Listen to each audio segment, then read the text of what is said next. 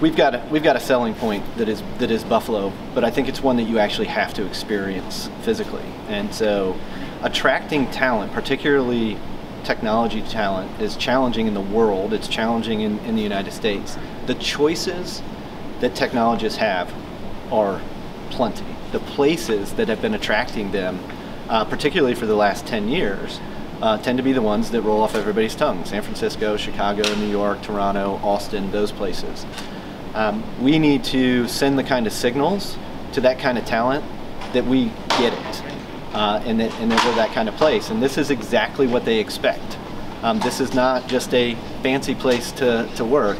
This is a place designed for collaboration, right? This is a place designed for velocity. This is a place designed for agility.